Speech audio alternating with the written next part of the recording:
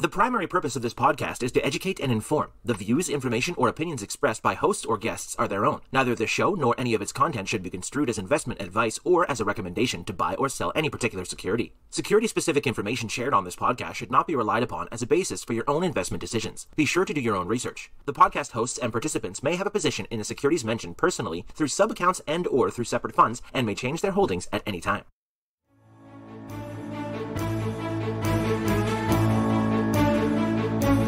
Welcome to This Week in Intelligent Investing, where we examine timely and timeless investing topics to help you become a better investor. Enjoy authentic, unscripted discussion featuring Phil Ordway, Elliot Turner, and other thought-leading investors, brought to you by MOI Global.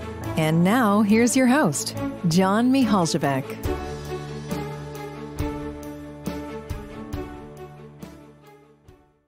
Welcome, everyone, to a new episode of This Week in Intelligent Investing. Great to have you with us for another discussion with my co-hosts, Elliot Turner and Phil Ordway. Elliot, let's start with you.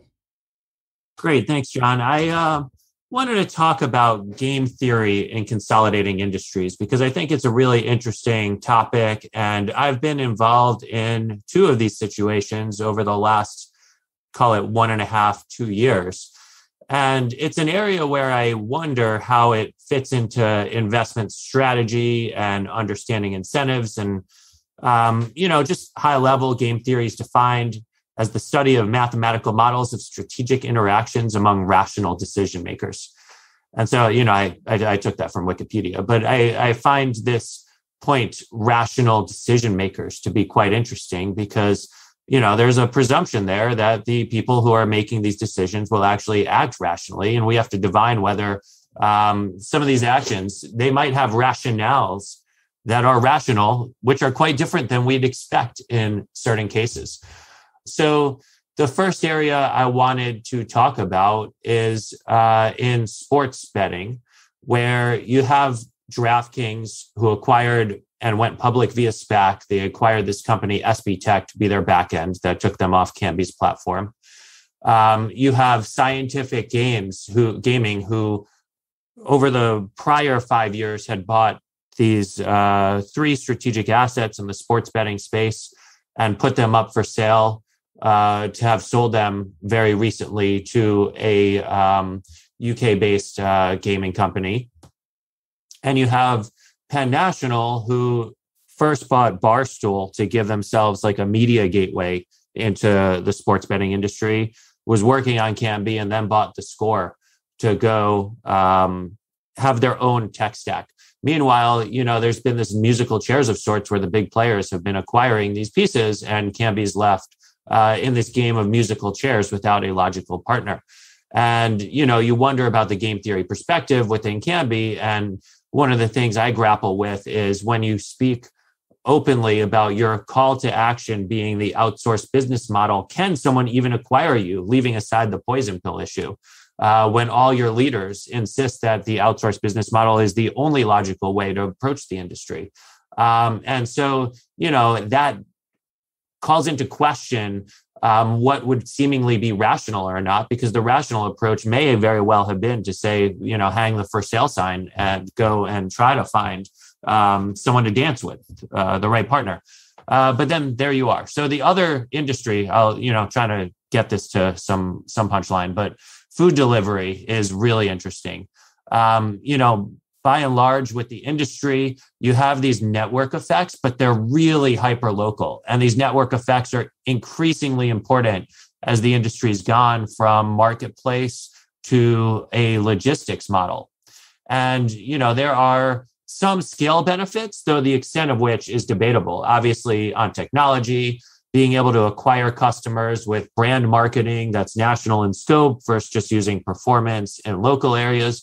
Those are the two most clear-cut examples of the scale benefits. And then there are obviously like lessons that you can learn in geographies and the ability to A/B test across regions and kind of take these best practices and infuse them throughout the organization. So last year in the summer, I thought we were on the brink of what I'd been calling Gruber, where Uber would buy Grubhub, and you end up with two large players in the US being, Grubhub, Uber, and DoorDash being the other. And you'd have this situation where, the acquisition would have been quite logical for Uber in terms of where their existing strengths were in market share, where their weaknesses were, and where DoorDash was strong. So it would have given Uber basically like a significant chunk of the Northeast, some big markets in the West, and DoorDash would have been strong in Texas and going outward to the areas where the suburban markets were really more important than the urban. But then suddenly you had Takeaway swoop in and acquire Grubhub and give a beachhead for what had been a European player to attack the US market. And at that time, Takeaway had just completed their acquisition of Just Eat in the UK, the largest player in the UK, in a heated auction versus Naspers, who had their own ambitions of getting into the food delivery business directly in the developed world, despite having had several considerable successes as investors rather than operators in the emerging markets. And then shortly thereafter, Uber buys Postmates after whiffing on Grubhub. Postmates had been running out of cash, and they were close to being in that no partner to dance with situation. And today, fast forward to today, you have an activist who originally orchestrated the Just Eat sale to Takeaway, is a large holder of Takeaway still, and they're pushing for what's now called JET, Just Eat Takeaway, to divest of Grubhub. And so you've had all these pieces move, you've had all these players do different things, and and now they just want to break apart one of the very recent moves. And one of the big questions to grapple with at the time of Just Eat coming in, of Takeaway coming in to make the acquisition of Grubhub was like, is this an offensive or defensive move? And I think that's really under the purview of what's rational in that situation. Perhaps doing something that was seemingly irrational to outside observers was rational insofar as, especially in the UK, where Takeaway had made a large acquisition, their most formidable competitor was in fact Uber. So if you go and create a beachhead on Uber's turf and start attacking them in that market, perhaps they could be less offensive. They being Uber could be less offensive in the UK market. And so, offense becomes defense and vice versa. And so, really, I think to pull this all together, the big question is often, what is rational?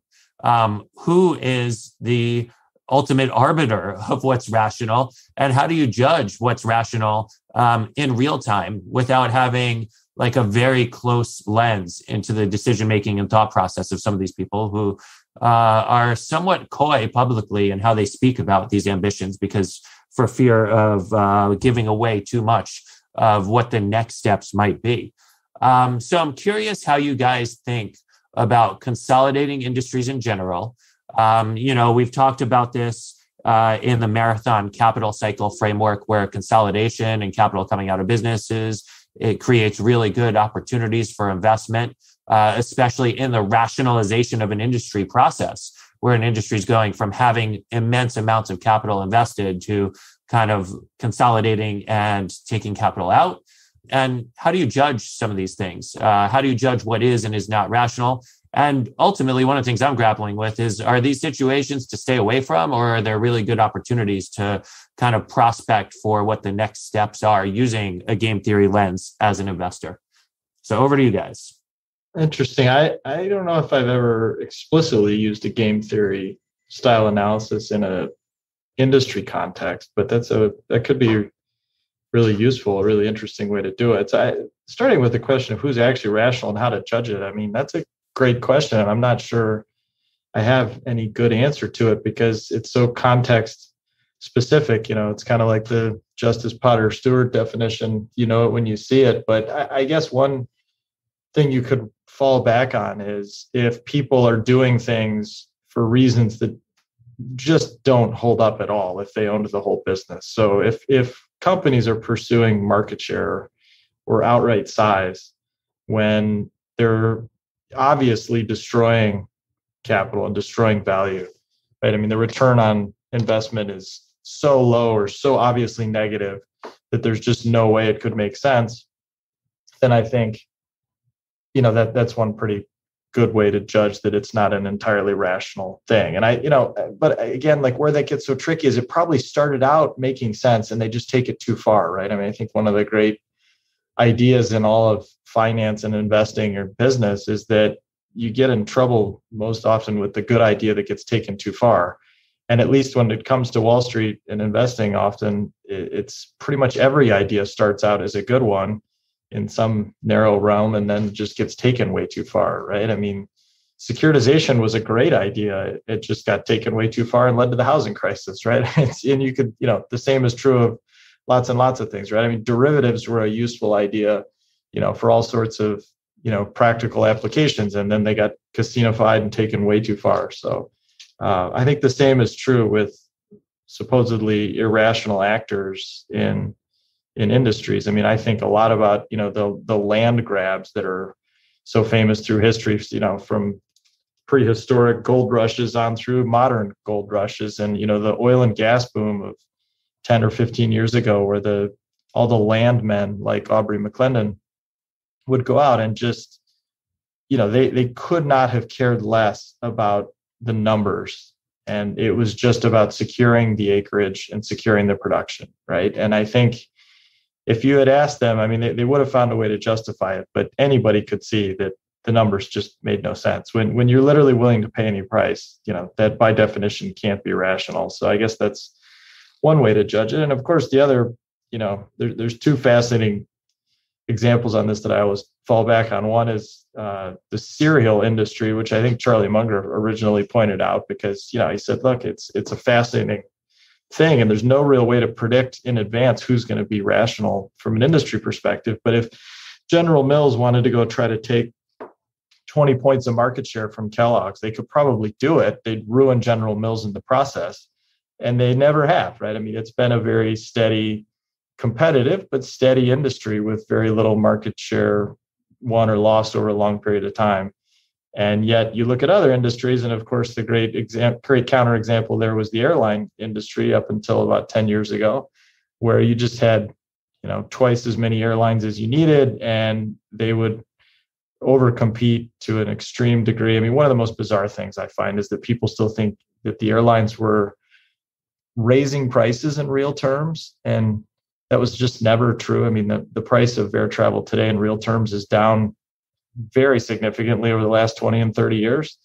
And so it's pretty hard to argue that they were, over concentrated or an oligopoly. Even now, I mean, the price of real travel is falling every single year that goes by. So it can't be true. But anyway, I think that the point there is that the airline business, for whatever reason, as opposed to the cereal business, was less rational because the airline business was destroying mountains of capital and competing with each other for a reason that's hard to understand. If it was just the early sex appeal of the air travel business that carried over versus the more boring CPG world, I don't know. There's not a good answer there. So I don't know how to answer who's actually rational or how to even judge it. I certainly don't know how to predict it other than to just say you can kind of see it happening in real time. Yeah, I'll jump in. I would think that most CEOs are rational. I think the problem or one problem is comes back to agency issues, where what's rational for a CEO, namely maximizing her own career or pay, may be irrational for the shareholders that want to maximize long-term equity value. So I think agency issues definitely come into play in those decisions. And then another point, I think when we study game theory, let's say in economics in college, the payoffs are always pretty clear. I think in The Prisoner's Dilemma, the payoffs are pretty clear, and you can kind of, have a rational view of what each player should do. And I think an example where the payoffs are also pretty clear is OPEC and oil prices, because it's so well known, what the demand for oil is on a daily basis and how much a country can produce and so forth. And when they set those quotas, they pretty much know what they're getting at. I think in some of these other industries like online sports betting, food delivery, the future is very much unclear. And I think when the future is so unclear, it may be more tempting to kind of ditch the game theory analysis as a CEO and just go hyper competitive for a while and just try to capture those markets and see where things shake out in the end. There's definitely some game theory aspects. I think, Elliot, your point on takeaway with Grubhub, kind of getting into Uber's backyard, that's classic game theory.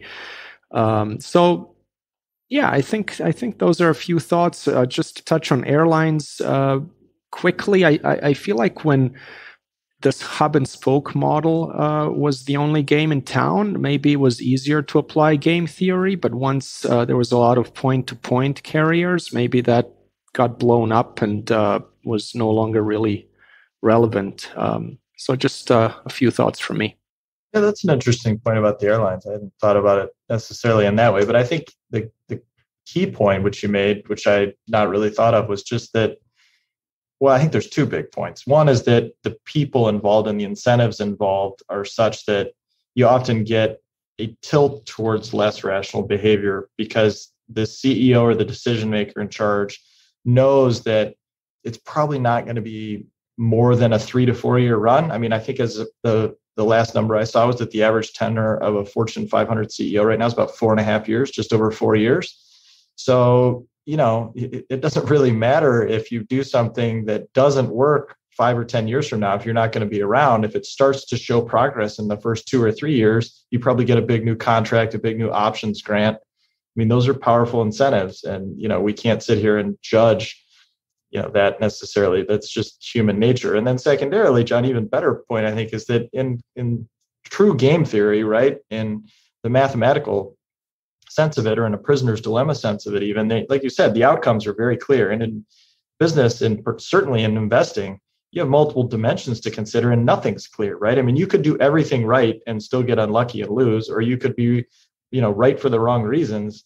And it's really hard to go backwards and look at the counterfactual and say, oh, well, this is what happened, but here's what could have happened or should have happened. And so, yeah, it just gets really hard. And to stretch your analogy with the airline business, it does start to turn down to like a circular firing squad at some point, though, because, the airlines know, well, I don't have to outrun everybody. I just have to outrun the next worst guy.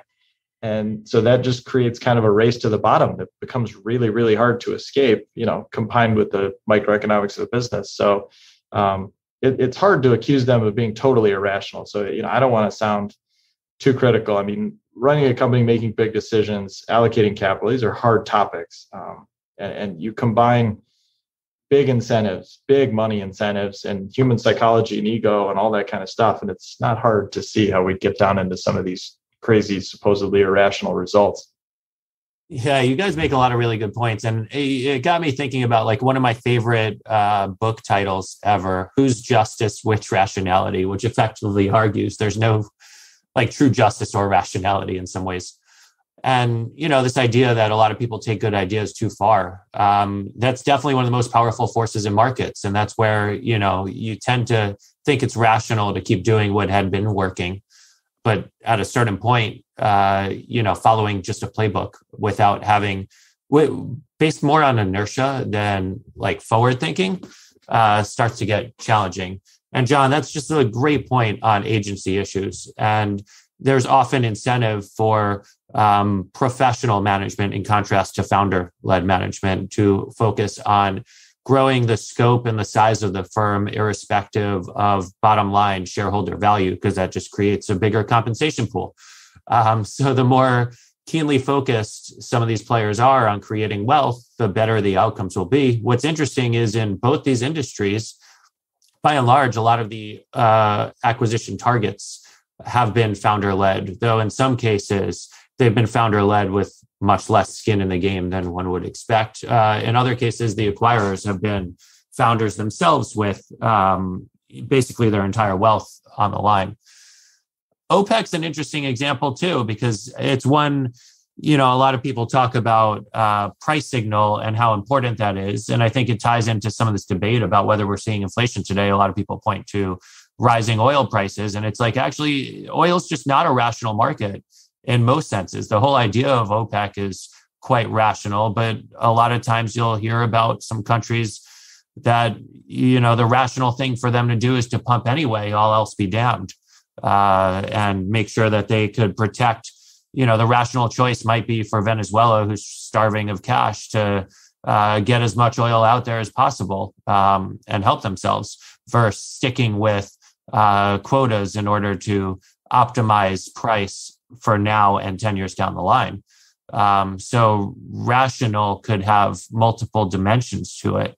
Yeah, that's exactly right. That's exactly what happened, in the airlines and lots of other industries or situations where, if you just take it as a given for a second, we won't explore why, but that you get into that situation, right, where Venezuela is desperate for cash, and basically every airline in the 70s, 80s, and 90s is desperate for cash, right? I mean, that's the only thing that matters, right? They're going to run their business, they're going to run the oil production just to bring in as much cash as they can to keep the lights on.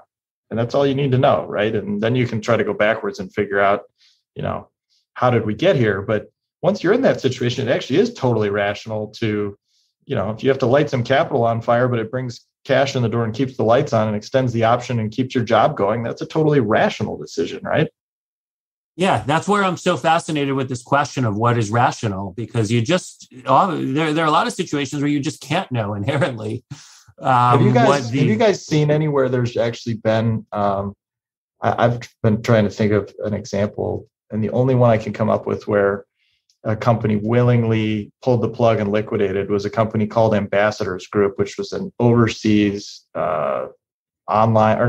in-person student exchange, like foreign exchange company. And they ran a travel program every year. And it was a pretty good sized company. I mean, I want to say the market cap at its peak was in the hundreds of millions of dollars. And Lisa Rapuano used to work with Bill Miller, I think she was the chair of the board. And there were a bunch of other good investors on the board, and they voluntarily liquidated, right? Because they were lighting capital on fire, and they tried multiple things to turn it around, and they switched CEOs, I think, a couple of times, and nothing was working. And the stock was actually trading below a liquidation value. And I actually participated. I bought some stock and made, a decent short-term return out of it. This was years ago now, but you just don't see that very often, right? I mean, that was rational because they decided, hey, we don't need to keep doing this. It's not good for the shareholders. It presumably wasn't a good use of their time either. They could have kept going, but they pulled the plug. You just don't see that very often, right? Yeah, I remember that company because I traveled. I would buy my flights through them as a student. It was so damn cheap, and I always wondered how it would work. I didn't know about that they were a publicly traded company in that sense, but that's really interesting. And yeah, you really don't see that. And you think about, there have been certain industries where you might think it would be beneficial to shrink the size of the business, but, especially when there's professional management, you just can't get people in there who want to do that. I can't think of any examples of liquidations off the top of my head. John, any that come to your mind? Not really that are voluntary, maybe a few forced ones, but I think maybe another point here is there's a milder version of, liquidating a company, and the milder version applies to probably hundreds, if not thousands of public companies. And that is just to admit there's no reinvestment opportunities and to just be a cash cow and keep and return all the cash to the shareholders. Maybe you don't go to zero, but it's just very hard for a management team to say, oh, we see absolutely no growth opportunities, and we're just going to run this as a cash cow and either pay out dividends or buy back our stock. Just the fact that you never see that, I think, speaks volumes about the agency issues, because there are definitely many, many companies where the shareholders would be better off if they just admitted that they don't have high ROI reinvestment opportunities. Right. Yeah, it's interesting. I think you're exactly right on the agency stuff. And So if we all agree on agency and psychology and incentives playing a determinant role almost here that you'd have to kind of proactively fight, it's back to Elliot's original thing, like who is actually rational? I mean, it's almost like there's no good answer, right? Because it's hard to criticize somebody for acting in their own self-interest if the incentives are really that strong. And so I don't know, this just kind of keeps going round and round, right? It's tough. Yeah, and I think if you really think about it, then it's logical that, let's say, founder or owner-operated businesses have outperformed over time. And I think I've seen studies that show that, and it just makes sense because owner-operated businesses don't have a lot of those agency issues, and what's rational for the CEO is rational for the shareholders. So that would make sense. Great. Well, Phil, over to you. Great. So kind of in a somewhat similar vein, that we don't see many companies voluntarily liquidating or voluntarily becoming sort of a cash cow. It seems like that used to be more common. And another thing that used to be more common going way back in the day would be kind of a parallel investment function amongst inside of companies, either public or private for that matter. I mean, some of the very famous examples are the old railroads, which had enormous security portfolios built up inside them. And Ben Graham was, pursuing that as an investment opportunity as an activist or semi-activist almost a century ago. Sanborn Map was an early good example of that in Warren Buffett's career, where, a company was engaged in one business and had a securities portfolio that was, just as big. Western Insurance was another one he did. I think, if I remember the name correctly, it was an insurance company with an enormous. And so insurance companies are a great example of that. But what I'm curious about is why more companies don't take advantage of this structural opportunity to invest, right? And this gets back to something we've sort of talked about where, obviously any company's, one of their main priorities as a fiduciary is to be a steward of capital and to be a decision maker when it comes to capital. And so whether or not Amazon has an internal investment function, Jeff Bezos has still been a capital allocator this whole time, and obviously an exceptionally good one. But this came to mind in a current sense with a couple of things that I saw recently, three things in particular.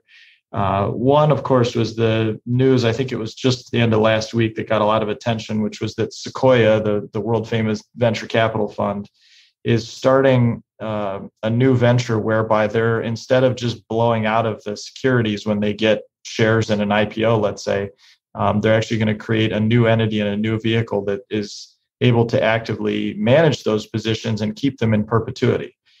And look, the guys at Sequoia are way smarter than I am. They're probably the most successful venture firm of all time. But why did it take to the year of our Lord 2021 to figure this out, right? It just seems like the most obvious thing you could ever come up with, right? They have these unbelievable companies. And granted, I get it, a lot of their client base isn't taxable, but at a tax basis of close to zero, these companies are still going strong. Why would you just want to have to arbitrarily blow out of them or send them back to the LPs in kind when there's just such an obviously easier, better way to do it? And so hats off to Sequoia for figuring that out and being one of the very few to take that step.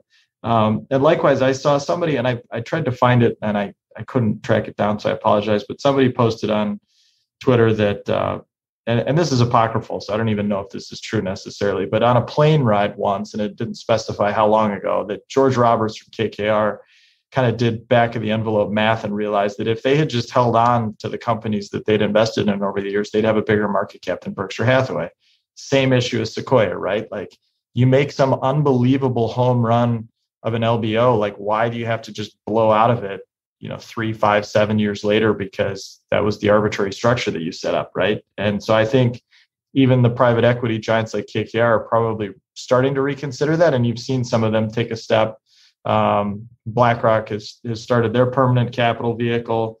Another one that got my attention recently that I thought was just fascinating was there's a biotech company called Bridge Bio, and they just filed with the SEC to start an internal investment operation. And there, the CEO and some of the directors have some investment experience, and they've got somebody internally that's going to be running that. But they have a lot of specialized knowledge inside of a company like that. And if they have some investment chops that they want to apply to. I mean, what an amazing opportunity they're going to have in front of them. So they're going to raise external capital and pair it with their internal capital and make investments primarily in public markets, but also potentially in private markets. And why not? I mean, that's just the most obvious thing in the world. So I'm fascinated as to why there used to be a decent amount of this, but still not enough. And then it seemed to go completely out of fashion for 75 years or something. And now maybe it's coming back a little bit to where, instead of these arbitrary structural decisions, companies of all stripes, public biotechs to venture capitalists to LBO firms are going to make a little bit more of an effort to say, wait a minute, investment is a core competency of this company, or it should be, and we're going to make it an explicit focus of the company. And so I tried to make a list of companies that do this already. I mean, obviously Berkshire, Buffett figured this out, as with everything, pretty much every good idea he's already figured out decades ago. So that's the most famous example. And insurance, of course, does lend itself to this because they have the benefit of float and underwriting profit that they can invest on a pretty regular basis. You've got famous examples: White Mountains, Markel, Allegheny. Graham Holdings has done this to a pretty significant extent. Roper has actually done it, not necessarily with an internally managed fund of public companies, at least not that I'm aware of, but they've certainly managed the company that way. There have been a few reinsurers as well, and some real estate companies. Arch Capital and Kennedy Wilson come to mind as like close-ish. Exor over in Italy, Bolloré, some of those types of holding company structures. As a quick aside, I mean, I do find the recent Facebook news is rebranding themselves Metaverse. I mean, obviously that's kind of a cheap PR stunt, and heaven knows I don't have any love for Facebook that this is going to gin up, but it is a smart move, right? I mean, look at what Google Alphabet did years ago, right? And of course, they were explicitly looking at Berkshire Hathaway in that regard. So why don't more companies actually embrace that structure, right? So now if Facebook's not going to just be Facebook, it's going to be Metaverse with Facebook, Instagram, WhatsApp, and then whatever Metaverse stuff comes next. I mean, that makes a ton of sense. So I guess I'm curious as to what you guys think as to why more companies haven't taken a more explicit approach toward investment, whether that's something like what BridgeBio is doing or what Berkshire and the insurance peers have always done, or what Alphabet has done in this regard. And who am I missing? Like, who are good examples? I'm certainly missing dozens of them. So I'd be happy to compile a longer list and share it and send it around, because I think it'll create a really interesting watch list for people to keep an eye on over time. And then secondarily, I mean, why don't more investors go to companies and partner with them and propose this, right? So I'd be really curious if you guys, or if anyone else out there, please feel free to chime in on Twitter or somewhere and let us know if you know of a company that's doing this and not getting enough attention for it. I'd love to hear about it. Or companies where, because actually BridgeBio made an attempt at this, I think 5 years ago when they first went public, and just kind of decided it wasn't the right time. They had too many other focus, and now they've circled back to it. So I'd be really interested in knowing if there are other companies out there kind of somewhere along that path where they've kind of dipped the toe in the water and they just don't know how to proceed. So with that, I will kick it over to you guys. Yeah. So, I mean, I think I'll break it into two parts. Like, why don't companies do this? And then a couple examples of companies that do. I think it was about a week and a half ago, there were leaked rumors of PayPal and Pinterest, PayPal trying to acquire Pinterest. And I was like, oh, there's some interesting elements to that. And I put that out there over Twitter. And I immediately got hit with are you dumb? Don't you know that most M&A is value destructive? And the base rate of acquisitions is that it destroys value at the firm level. And I think, I was reflecting, okay, so in the 60s, 70s, early on, you had this conglomeration era. And then 70s, 80s, you had this deconglomeration era. And a lot of people who came of age in business school in the 90s and 2000s were taught the playbook that M&A destroys value. Therefore, by and large, don't do it. Especially when the goal is conglomeration. That conglomeration just results in empire building, and you might have this frenzy in stock price, and then boom, it's all going to collapse because it's a Ponzi scheme and you can't make it work. And, there's some prominent short sellers who speak about how bad conglomeration is as an idea. So I think, if there were a big reason, that's one of them. I feel like it was either Mark Andreessen or someone else prominent in Silicon Valley who lamented the fact that those tech companies are not more acquisitive in nature. And so an example of a company who I think has done some interesting M&A, like some strategy based on what you're saying, is Salesforce CRM. And one of the cool ways that you could get a lens into how they approach this is in 2016, their corporate development M&A deck was leaked. And you could see exactly which companies they viewed as targets. They have a slide of which companies they viewed as interlopers who they've thought could be acquisitive in their own sense and get in the way of their ambitions in the acquisition market. But from the very beginning, Benioff's run this playbook of not being shy about acquiring to grow. And not just about acquiring to plug immediate holes, but acquiring to broaden the scope of his product. And he's done it in both horizontals and verticals. And I find that to be quite interesting. Now with Berkshire, I think there's an interesting point to be made where, I think it relates to my podcast last week where I talked about this idea that making fewer decisions puts you in a better spot. And that's one of the values, I think, of some of this, what you're talking about with Sequoia, like buy to not have to sell and not have to think about that. It's not just about getting good value. It's like when you don't make as many decisions, you're better off. And so Berkshire, with always having cash coming in, could spend far more time about thinking what to buy than thinking about what to sell. And then when they're thinking about what to buy, you could do it from the prism of my time frame is very long. I want to make very few decisions. And that inherently narrows your universe and forces you to not think about companies. Back to the podcast about getting to know fast. You don't have to think about companies that just don't fit, that don't make sense, that wouldn't be worth holding for a very long time. So that drastically shrinks what you're looking at. And I think that focus leads to better outcomes as well. Another company that comes to mind as a great built on acquisition is Danaher and what the Rails brothers have done. It's, basically, you can't even define what the company is and where they started because they've now created several different spun off subsidiaries with their own like essence and focal points. But Danaher is definitely an interesting one. And I'd throw IAC out there. They know that acquisition is one of their core competencies. But what I find interesting about IAC related to the first half of our conversation today is that they do eventually pursue shrinking the firm in their own unique way. It's not about divesting per se, though they've used that in their playbook. It's by and large about, they acquire, they nurture, incubate even, grow, and then give wings as an independent firm in spin-off fashion. So you'd expect the shareholder base to kind of stay along for the ride. Now, this B-Bio that you brought up, one of the things that caught my eye, you sent me one of the press releases. I think it was interesting to see Andrew Lowe in there as one of the advisors, kind of steering this push. And, it's interesting to see a Viking PM too, because you think of Andrew Lowe is far more associated with quant investing. Viking is great in TMT, but generally I think of them as high turnover. So buy to own is definitely different. But I'd imagine the skill sets are really great and robust to build something out of it. But, I think that's really fascinating. I'd love to follow more of these firms.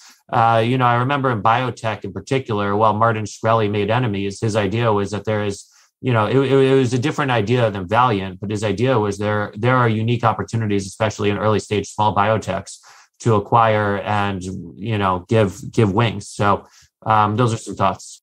Yeah, I mean, so to be clear, I don't know anything specific about BridgeBio's plans other than what they filed in their regulatory filings in that article that summarized it, which anybody can look up. But you're right. I mean, they definitely have investors involved at every level of the company. And I have no idea what the plan is going to be, if they're going to be high turnover, low turnover. It just sort of referenced a full gamut of opportunity there. What I find so fascinating is that they're taking an extreme proactive approach to it, right? This is not some like, we'll do a little bit of this, a little bit of that. Like they're actually setting up an entity to invest internal and external capital, right? I mean, this is with an investment professional, right? I mean, this is not a dalliance. So, and I think that it's different. I mean, obviously Danaher and IAC are great companies and they run the company with an investor's mindset, but it's different than like what Daily Journal's done, right? Where Charlie Munger has taken all the excess cash and created at least as much value with his 3 or 4 purchase decisions over 20 years than the newspaper business has created the whole time, right? I mean, now the software business, we'll see where that goes, but you get the point, right? I mean, it can work for almost any business, right? Any business that's producing a level of cash, and particularly any business that's producing a level of cash at a good return on capital, and particularly at the third and highest level, a business that meets those criteria and doesn't have immediate reinvestment opportunities. Why wouldn't you try to do this? Why wouldn't you want to build out an investment function where you could deploy that cash on a, whatever basis you see fit, right? I mean, I'm not trying to prescribe one size fits all. I mean, just the opposite. Every situation would, by definition, have to be unique to its own company and its own circumstances. But it's just fascinating that so few companies try to do it, right? I mean, even somebody as thoughtful and long-term and good as Mark Leonard has decided that, he's going to make his acquisitions, subject to his enormously successful criteria and industry expertise. But when excess cash builds up, he's going to issue special dividends, right? I mean, he's not retaining that capital like Daily Journal did, or obviously the insurance companies, the Berkshires of the world that we're all familiar with. So it's just fascinating because it seems like a pretty obvious and easy way to do a lot of good things at once, right? I mean, if you became a significant minority shareholder of other companies, you get insights into those companies, not to mention the hoped for benefits of long-term ownership. So it's just, I don't know. It's fascinating to me that more companies don't do this. I guess I'll play a little bit devil's advocate or take a more skeptical view of this.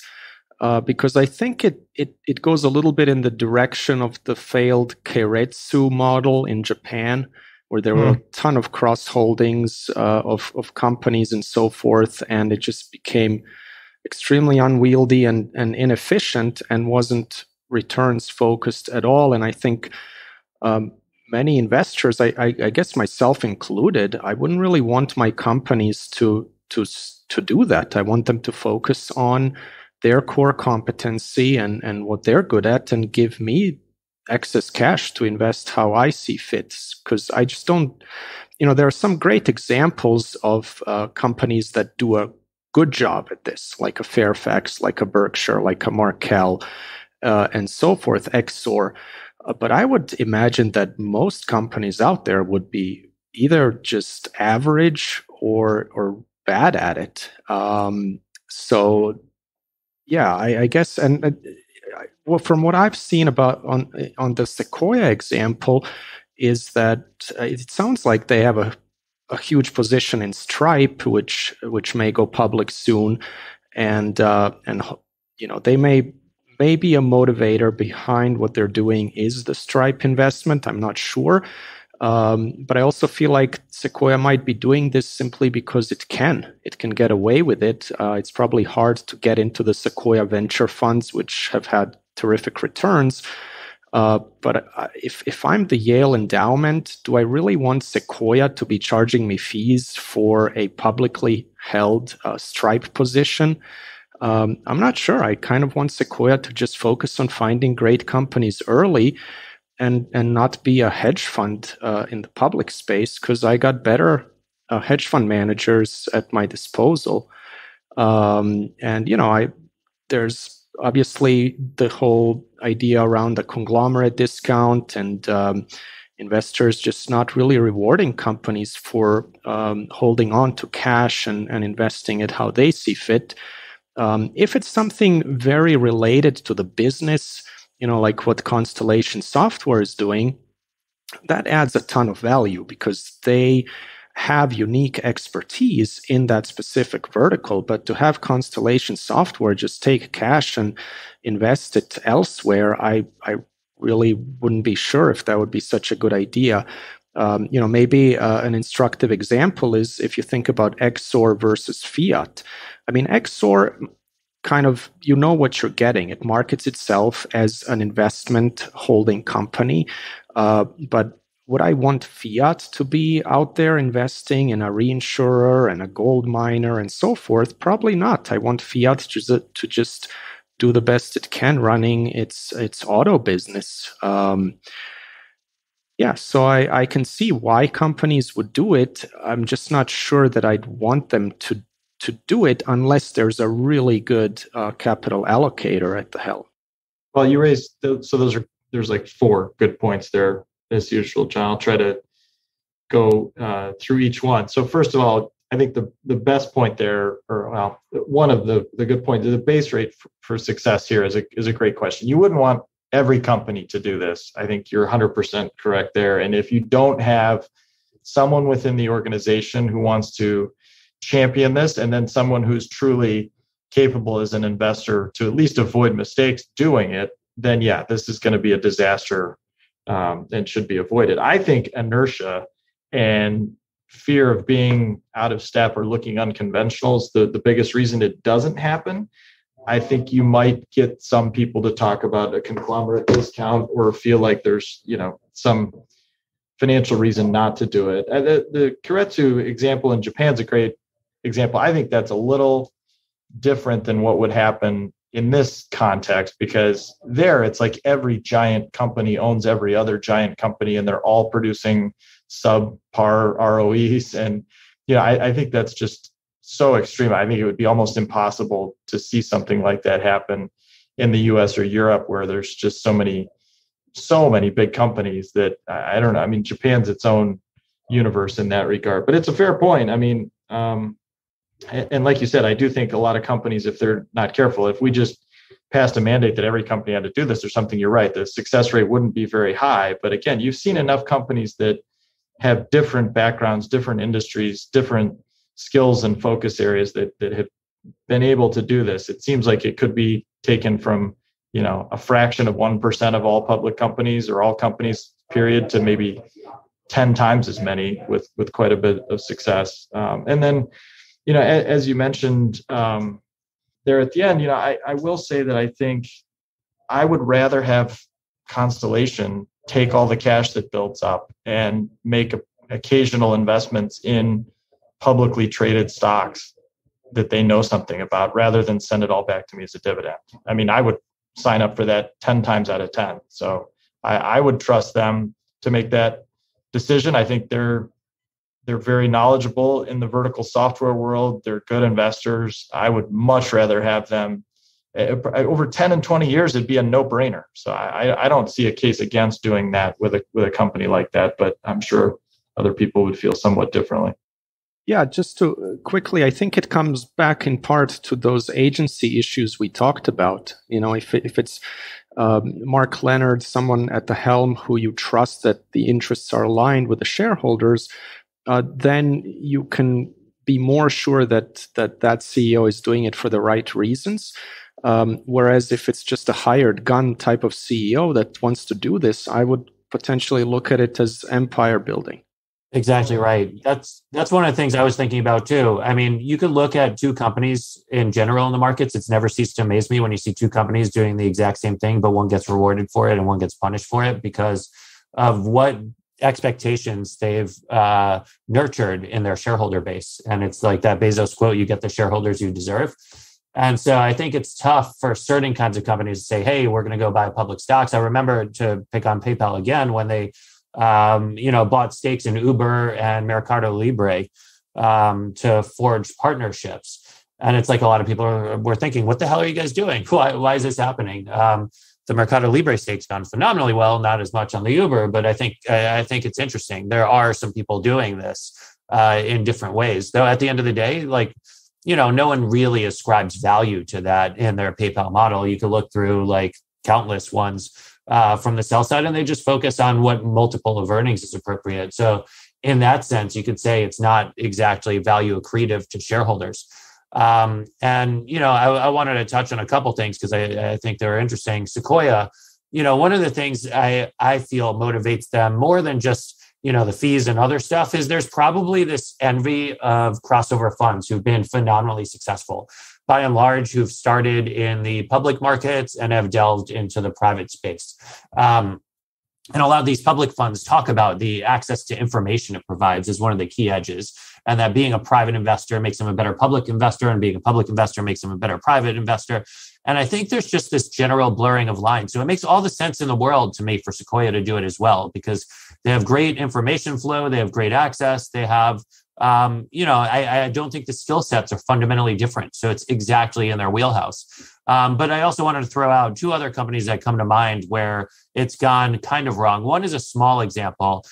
This company, Hunter Douglas, had so much cash. They started investing in hedge funds, and it was effectively used as like the family's piggy bank. And, I think that was a very weird thing. And they were listed in Europe. And I feel like that made it, somewhat uninvestable to a lot of people. And then, I think a really big example would be like GE Financial Products. Like, just think of all the ancillary things that GE did to be able to invest capital outside of their core industrial businesses, and how that went and how much value was destroyed along the way. So, I could see both sides of the case. I do think it really gets back to what we spoke about in the first section on having the right incentives, having people who have a long-term time frame, and training shareholders to trust and believe in what you're doing. Because if that belief fades, you could be forced to make an inopportune decision along the way for irrational, uneconomic reasons.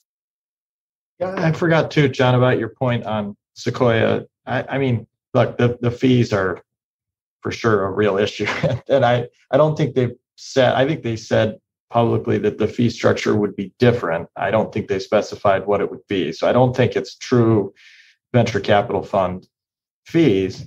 But look, I mean, whether it's the Yale Endowment or anybody else, like the endowments have a horrible track record of managing their own investments, right? And so if they were to get a huge allocation of shares in Stripe, my guess is they would do worse with it than if they weren't able to get their hands on those shares in Stripe and they were managed by a Sequoia fund.